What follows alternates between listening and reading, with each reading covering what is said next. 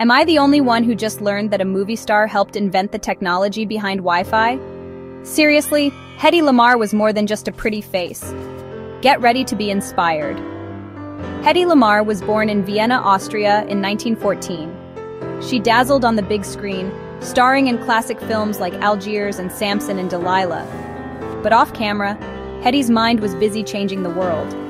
During World War II, she teamed up with composer George Antheil to invent a new way for the Navy to communicate securely, using something called frequency hopping. This genius idea is the backbone for today's Bluetooth and Wi-Fi. Even though people back then didn't take her seriously, just because she was beautiful, Hedy never gave up. She was finally recognized as a true inventor and inducted into the National Inventors Hall of Fame. Hedy Lamarr proves that brilliance and creativity can come from anywhere. Ladies, don't let anyone put limits on your dreams. For more stories of amazing women, subscribe now.